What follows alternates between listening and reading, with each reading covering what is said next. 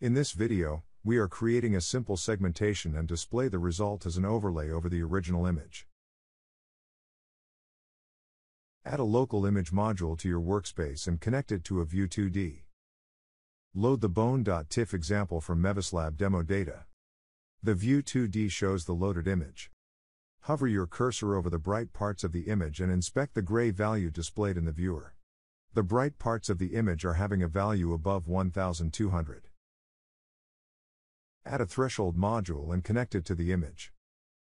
Open the panel and define all pixels having a value lower than 1200 to be image minimum, and the others image maximum.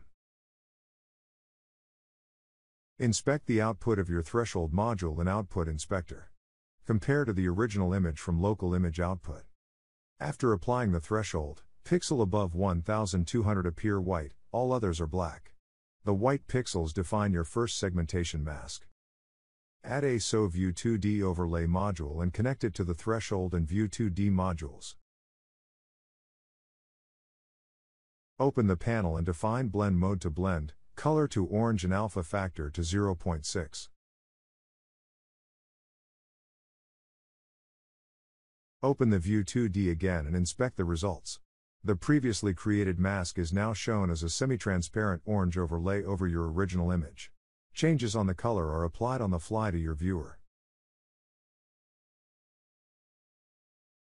For further information, please have a look at www.mevislab.de.